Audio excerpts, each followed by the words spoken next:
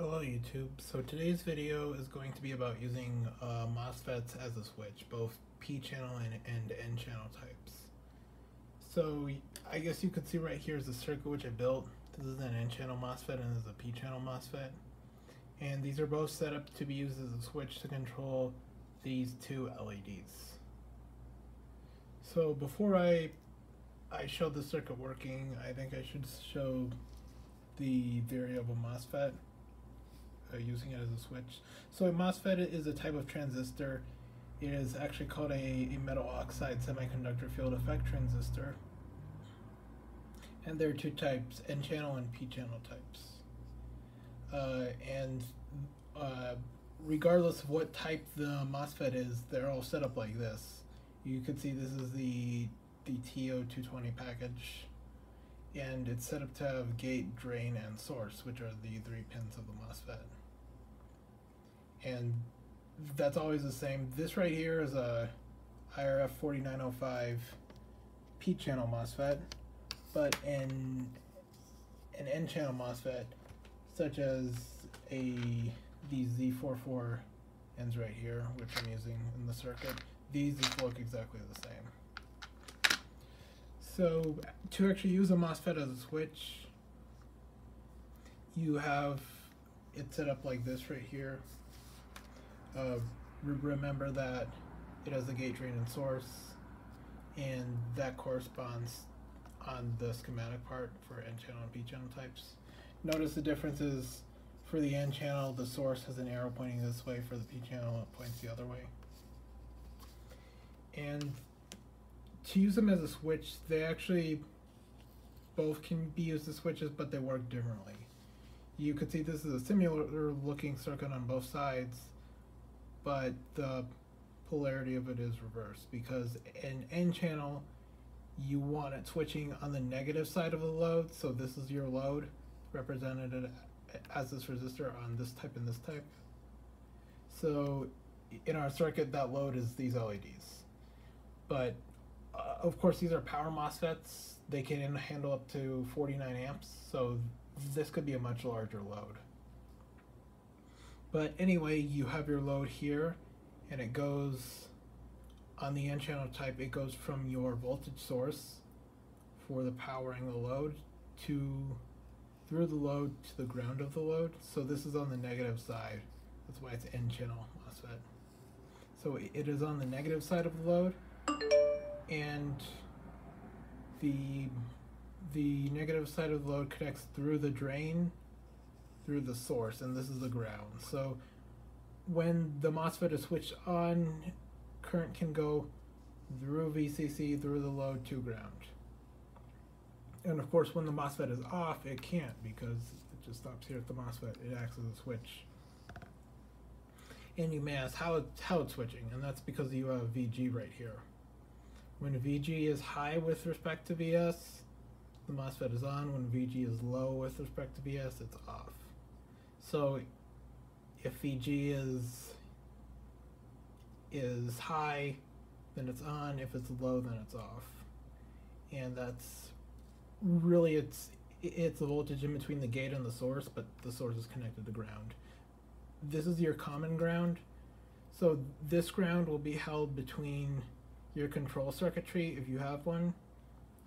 This doesn't really have a control circuitry at all, but if you have control circuitry, the ground for VG will be the same as the ground for the load. So that's your N channel MOSFET, and what we are using is the IRF Z44N. That is this one right here, and it's this stuff, and there's the data sheet for it over there.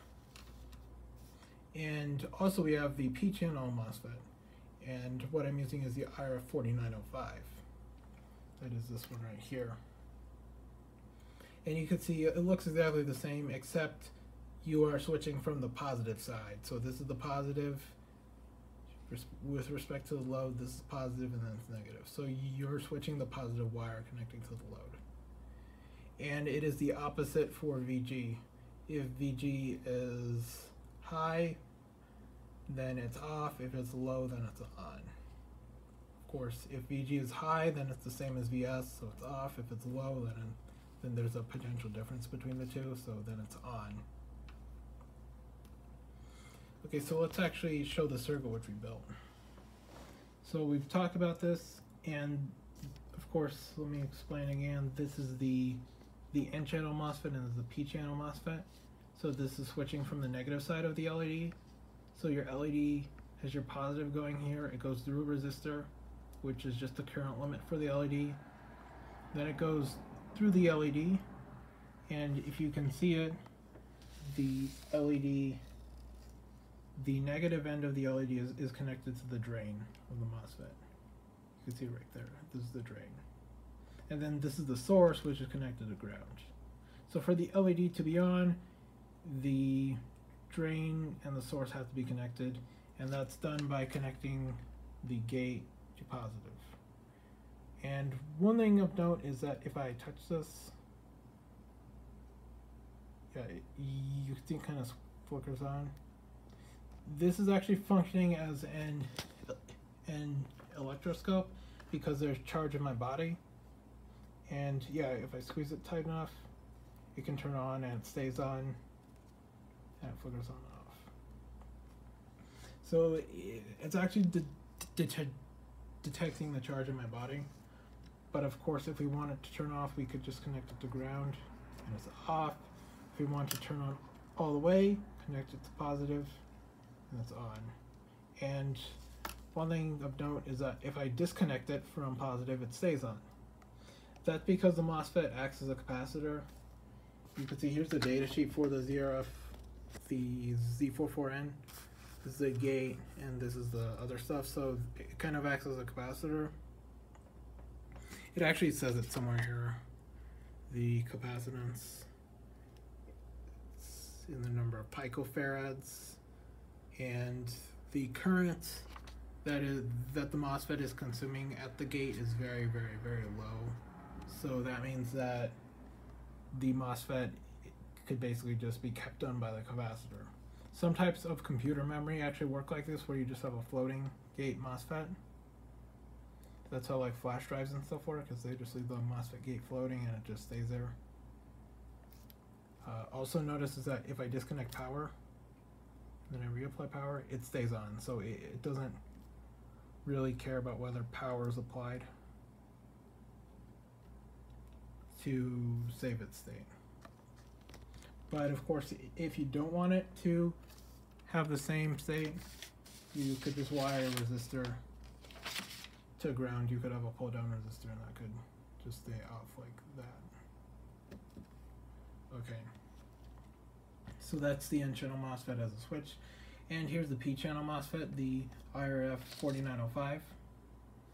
And ignore this transistor right here, it's not doing anything. This one works in a similar way. You can see if I touch it, the floating gate, it works as an electroscope, and if I connect it to positive, oh look, it's off. And that's because it's the reverse. Remember, if VG is high, it's off. If VG is low, it's on. So VG is high, so it's off. Now the gate voltage, we're gonna set it to low, now it's on.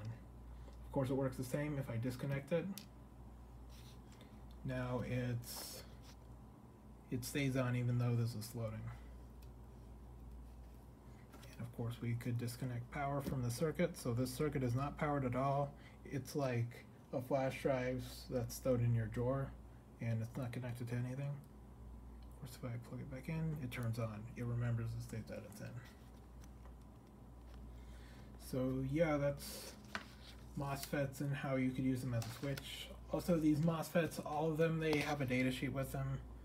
So this is for the ZRF444N, and there's another one for the 4905, but I don't have that one printed out right here. It has some stuff you might want to notice is that this is the maximum voltage, drain to source voltage is 55 volts. Or wait, yeah, the maximum voltage of this is 55 volts at the drain. And the maximum current at the drain is 49 amps. So if you want any high current MOSFET, you need to make sure that it can handle the drain to source current that's high enough. And this is the resistance drain to source is 17.5 milliohms. So if you want a load which consumes more current, it's going to have less resistance, which means more heat is going to be dissipated through the MOSFET. So you have to keep that in mind as well. These MOSFETs, I'm just using them with LEDs, so they're not getting warm at all. But if you're using them on a larger load, which you probably would for a MOSFET this big, you would need a heat sink on them. And that would look something like this. This is a circuit that I'm trying to make. It's actually a motor controller using MOSFETs. You can see that I made like a PCB for it. But anyway, it has these two types of MOSFETs set up in an H-bridge motor controller configuration, and it's meant to control large motors, large DC brush motors, so it has big heat sinks on them so the MOSFETs can stay cool. I'm still working on the circuit I made. I actually have shown it in a video I made about my robot. Yeah, I have. So if you want to see that, go watch that. But here is just how the MOSFETs are set up. And there's some other stuff you want to see in the data sheet. These are the absolute maximum ratings, so just pay attention to these. Also notice is that the drain current goes down the hotter it gets, so it's more imperative to keep it cool. And yeah, it also goes through the electrical characteristics. As I mentioned before, the MOSFET has an internal capacitance, and yeah, there's some other stuff. This is just kind of very technical information that even if you're an electrical engineer, you probably won't use. But yeah. And there's the drain to source voltage curves. So yeah, I think I went over pretty much anything about how to use a MOSFET as a switch. This is just a basic video about it. I've hoped that it has helped you make MOSFET circuits. These can be quite confusing, so I hope you've learned something from this video, and see you next time.